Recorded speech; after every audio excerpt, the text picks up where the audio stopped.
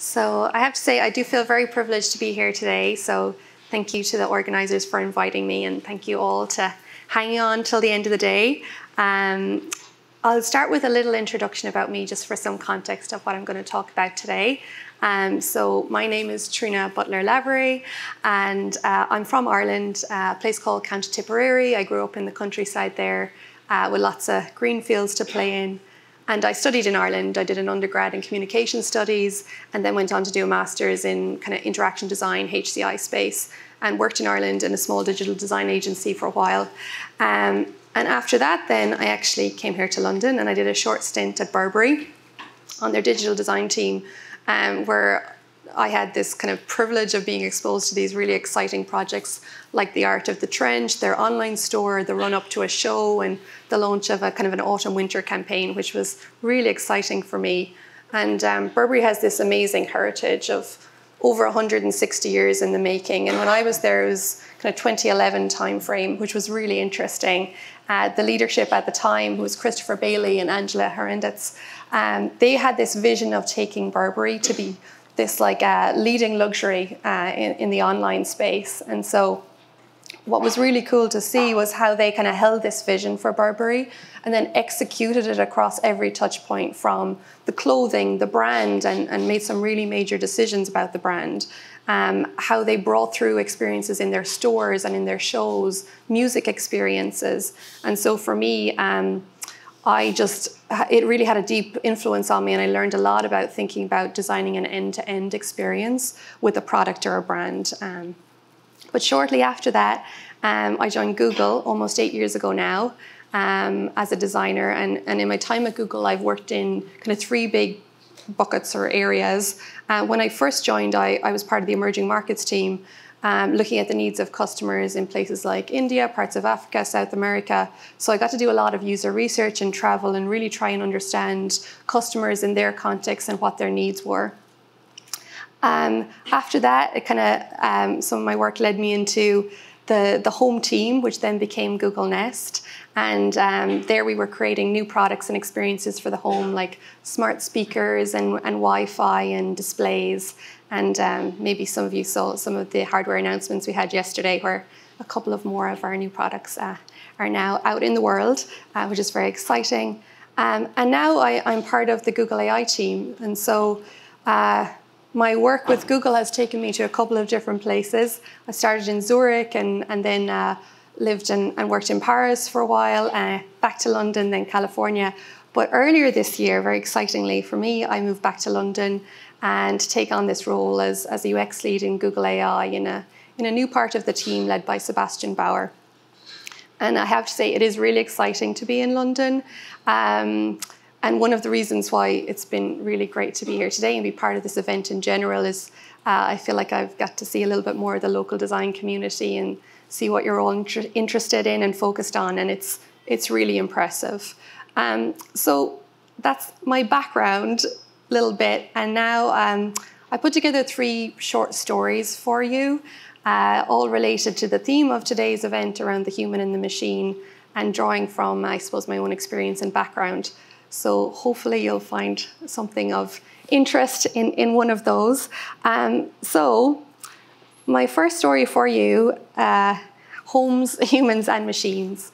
So as I said, until maybe February, March this year, was living out in California, where I was UX lead on Google's products for the home for just over 5 years. And I love homes. I love what they mean. I love how they're all different. I love home design. I'm sure many of you do too, and architecture. And things like Grand Designs and Room to Improve are like my fave TV shows.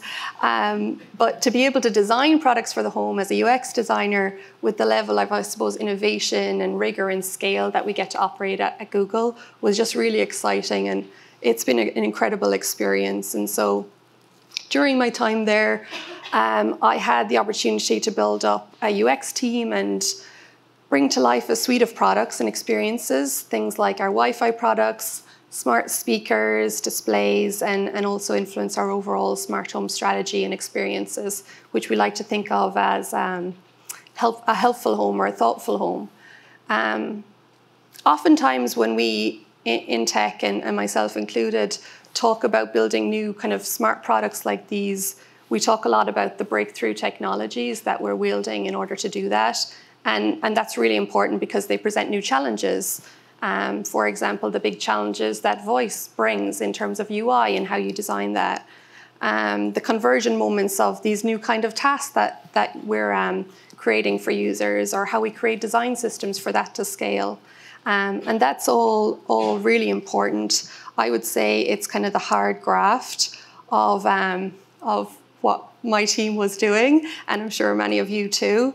And we spent a lot of time together kind of sweating the details, going through the rounds of iteration, the user testing, and refinements. And I would say that is critical to product success. But sometimes that focus alone, and when we spend so much time in it, it really does become a focus, can give us these blinkers. And those blinkers can kind of block out the broader context for which that kind of task or product or service will sit within. And so I suppose sometimes I feel when we in the tech industry are saying human-centered or user-centered, it's true, but maybe it's a little bit more like user task-centered. And that's really important. And it's, as I say, it's where a lot of the heavy lifting goes and the time is spent to get those task flows right. But it is just a piece of a bigger picture. And so how do we then understand and maintain a relationship between those pieces where we're spending a lot of our time and the bigger picture of where this will sit and that context? And so I suppose from my perspective, I believe one of the most powerful tools we have for doing that kind of connection between those two is through human stories. Human stories help us as designers maintain a strong connection to the broader context because they connect us to it emotionally. They allow us to stay connected to both the complexities and the simplicities of real everyday life. I've been very lucky in all of the work that I've been doing at Google. I've had a great opportunity to do a lot of user research, meet people in many different countries and meet them in their homes, which is a real privilege. For me, meeting people face to face and hearing their stories is just a really big motivator for me as a designer, and I'm sure it is for lots of you. The problem space becomes really crisp and framed, and it's very motivating and meaningful through those experiences. I want to tell you about one of those trips. So on one of our field trips to part of the south of the US, I met this mom and daughter duo. And so it was a single mom who had raised her now adult daughter, and they still live together. They love life. They were really bubbly and engaging. And we were doing research at the time on Wi-Fi and connectivity. And I remember the two of them today, and them along with many other users that I've met. I think of them in like the daily work that I do in design when I was designing products for the home, and I'll tell a little bit more of what I'm doing now later. But I remember something very specific to this day that the daughter said to us. We were chatting about Wi-Fi and routers alongside kind of home and life. And we were trying to understand pain points, but also the implications for those on their home life. And the daughter just paused for a moment to try and explain this to us. And she said, "Mom's time is precious. She has worked really hard to raise me. Now it's her time to enjoy life." And what she was calling out to us was so true.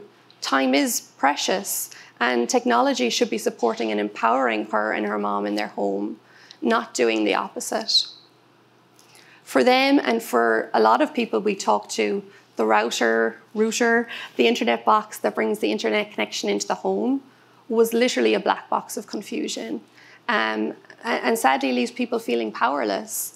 We met some people and a number of people who are literally afraid to touch that box in case they upset it and they lose the connection that they're relying on.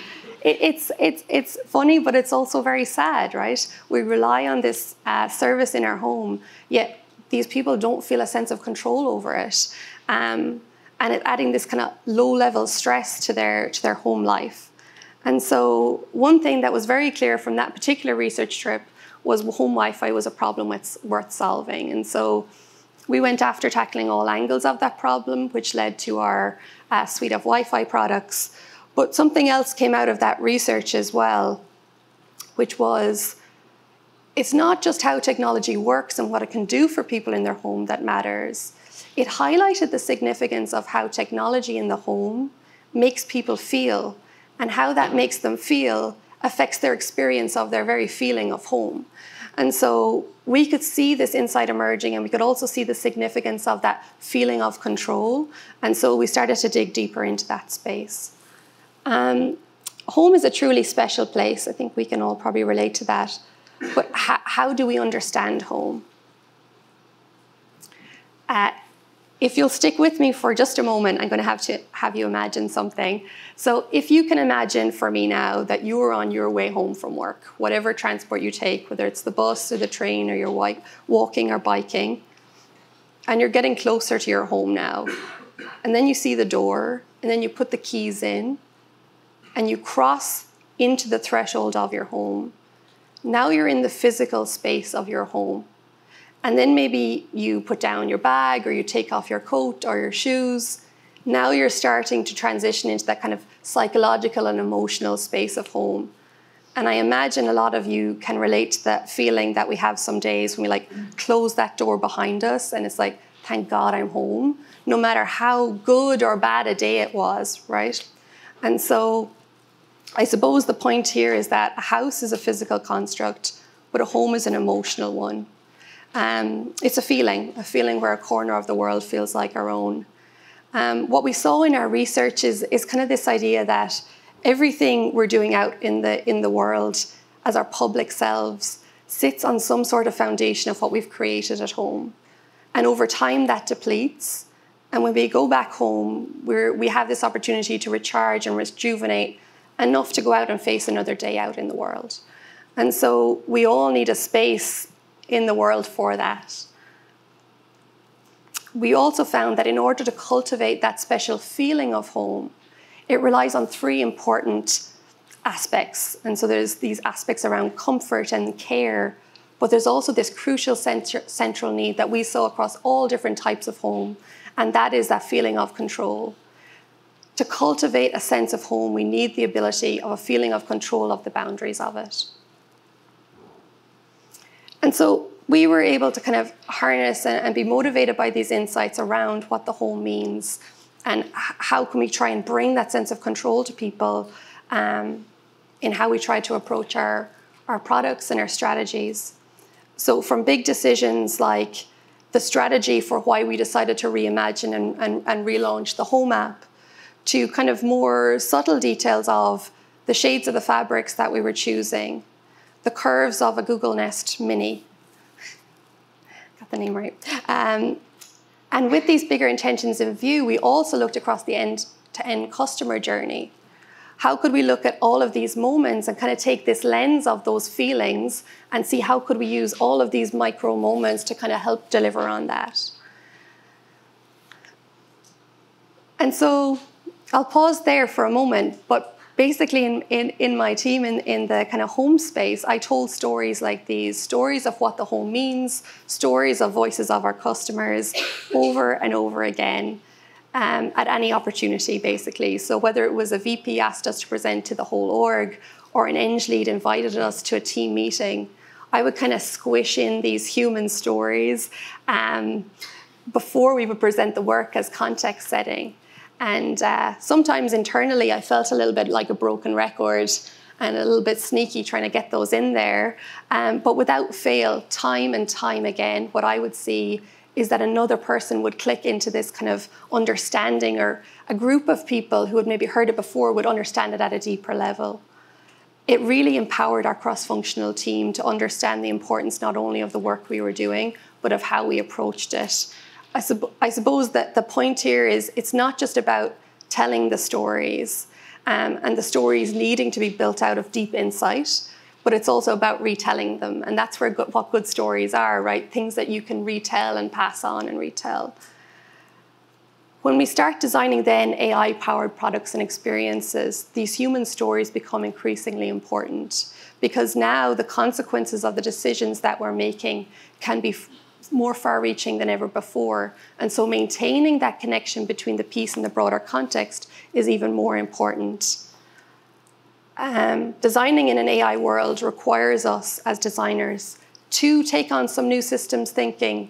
There's some new concepts and language and probably methods that we're going to have to adopt. But one thing it also requires is something that we're all really familiar with in all the work that we do. And that is understanding humans and their context and sharing that with our cross-functional partners. And frankly, anyone who will listen through human stories. And while these stories might not give us the precise solutions always, what they always do is when we as designers are looking for those solutions, we stay grounded and connected to the reality of the humans we're designing for, and also connected to our own humanness through that experience. So I'll move on to my next story, and they're increasingly shorter as we go through, so stick with me. This one is called Machines Made by Humans. And so I had a realization a couple of years ago now, one of these little moments where things just click for you. And this particular realization was spurred by a talk by Professor Genevieve Bell, who I'll talk more about in a moment. And the realization was this: AI is built by humans. And it's pretty obvious, and you probably all already know it. But to be honest, for me at the time, I had been kind of thinking as AI as this mysterious engineering magic in the corner. And but the thing is, AI is a tool. And in the same way our previous technologies and tools have been built, AI too is built and built by humans. It doesn't magically appear. It's made by people and it comes from somewhere.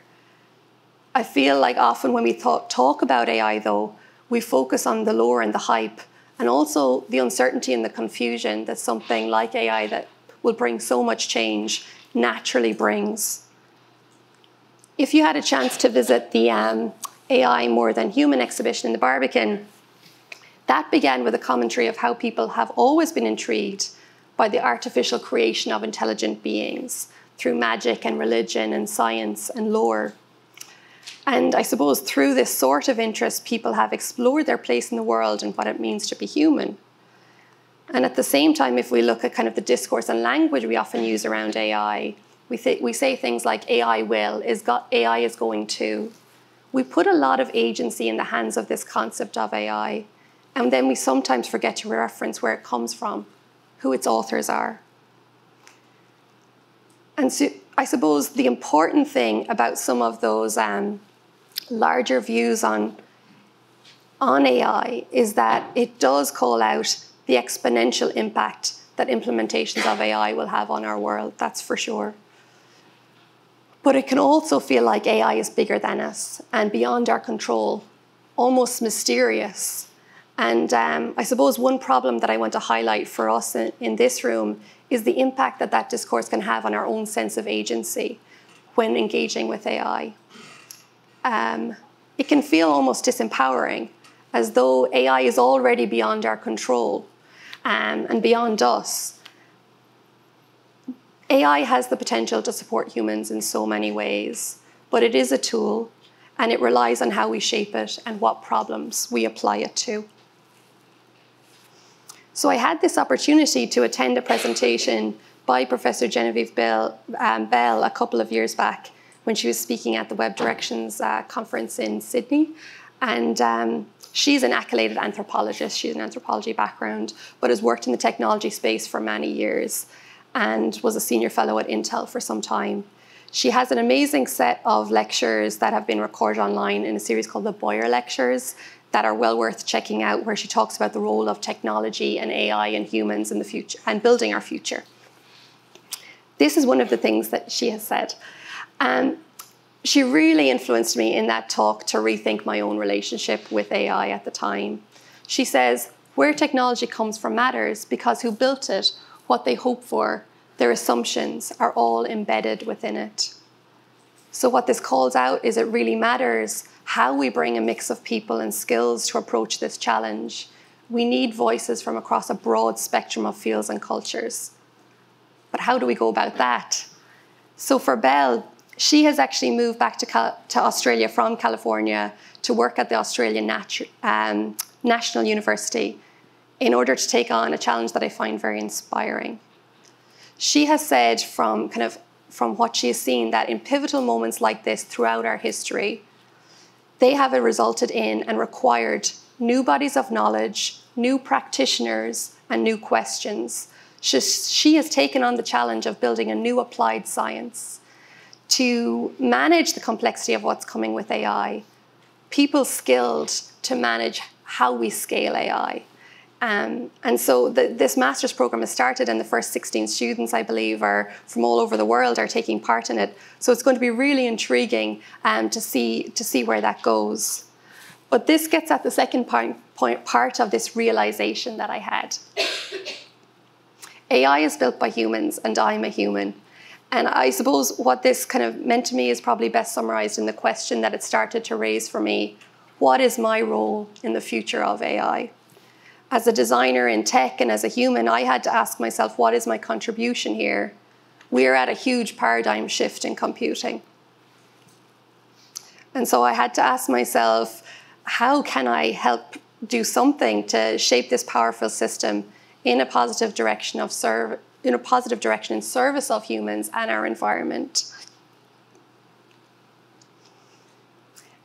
And at the time, even just having that question floating around in my head just gave me this additional lens to bring to my work,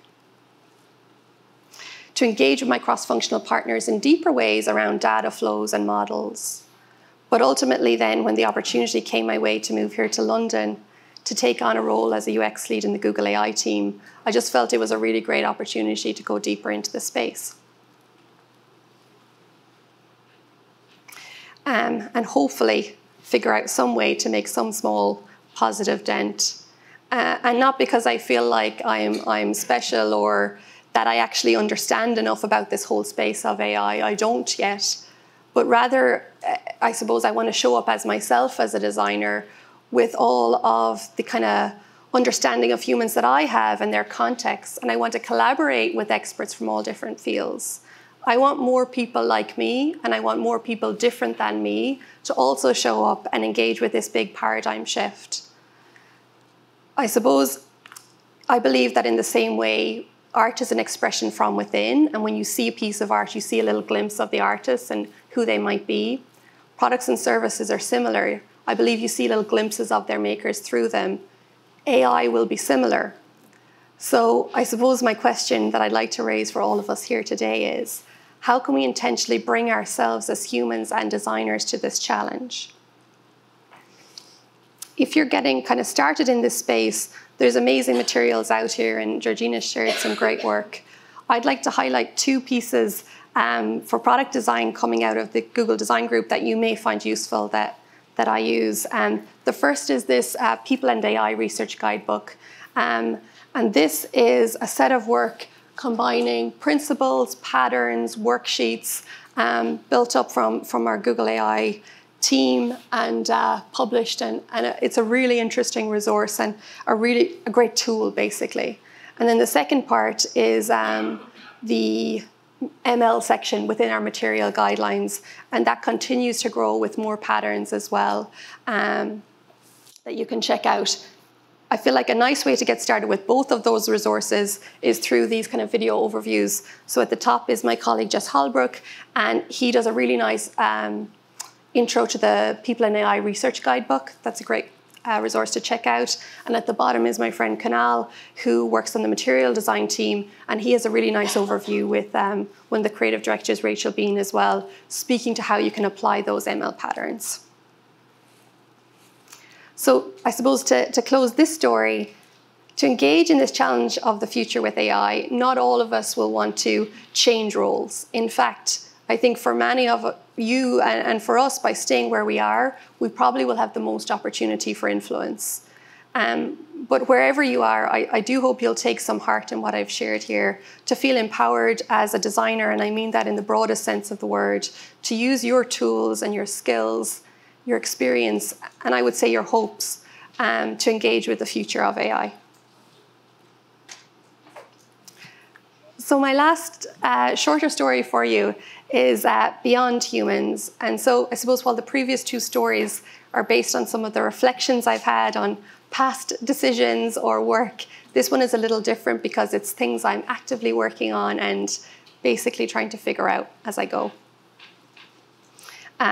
So I'll share some of the things that I've been noodling on. So as a designer now, working in the Google AI team on research, part of my work is about envisioning potential futures for personal computing in an AI world.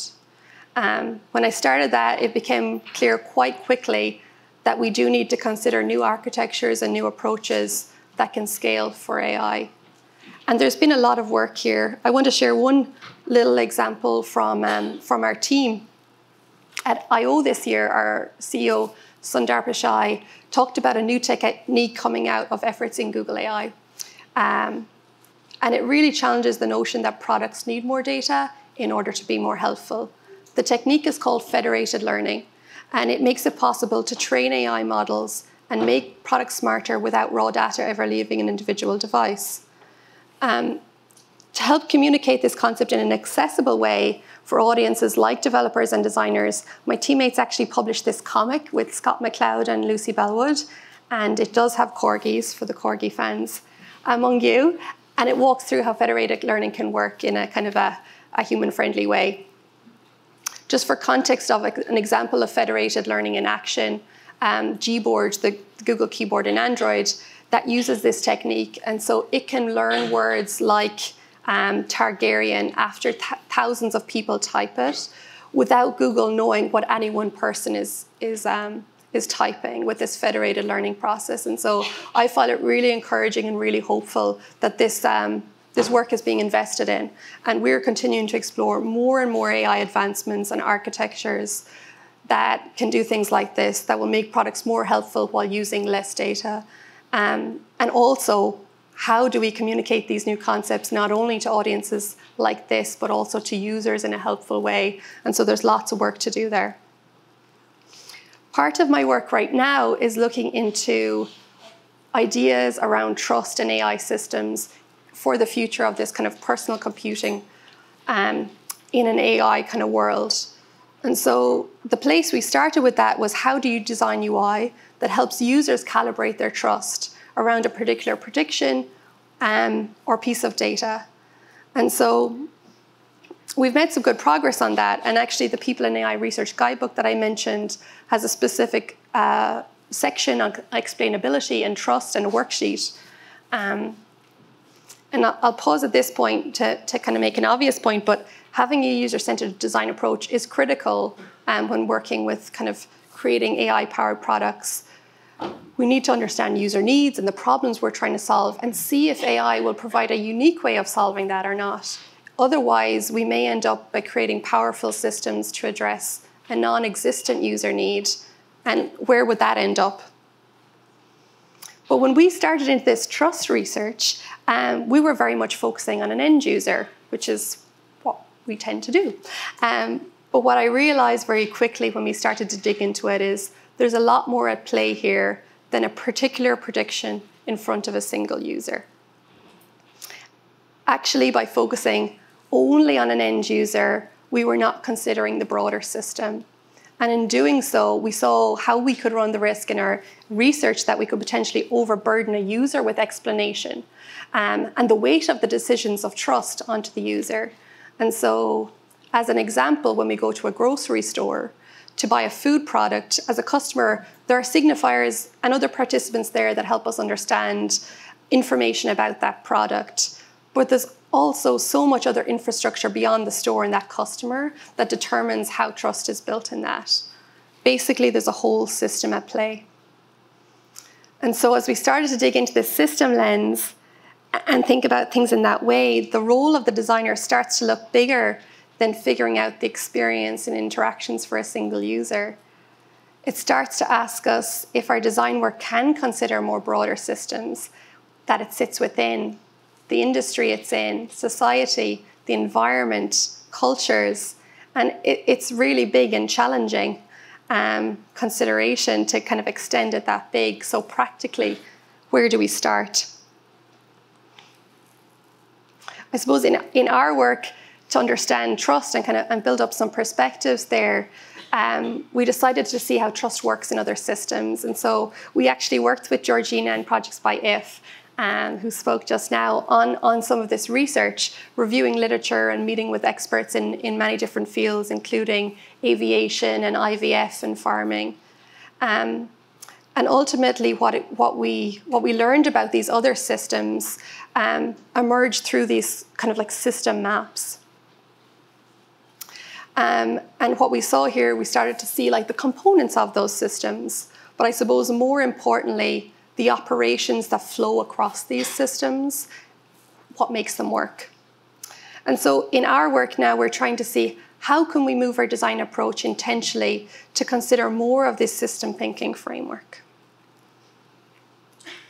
In his provocative piece on a designer's code of ethics, Mike Monteiro says, "Design does not exist in a vacuum. Society is the biggest system we can impact, and everything you do is part of that system, good and bad.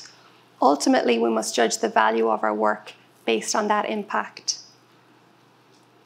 And so if we think about these systems, the question on my mind right now is, how do we extend beyond user-centered design to a design approach that incorporates the broader context of the systems we're impacting in a manageable and scalable way where we can still get things done? And I suppose feels like architecture, like Georgina mentioned, ecological systems thinking, these are all things that we can draw inspiration from. But there's lots more to figure out, and I'm, I suppose, as excited to hear what your perspectives are on that question. So I will leave you on that note. That's all of the stories I have. And I suppose my main point here is to kind of encourage you to keep going and leveraging our skills as designers and how we use human stories, and I suppose embrace our power as designers in this, this big paradigm shift that we're in. So thank you.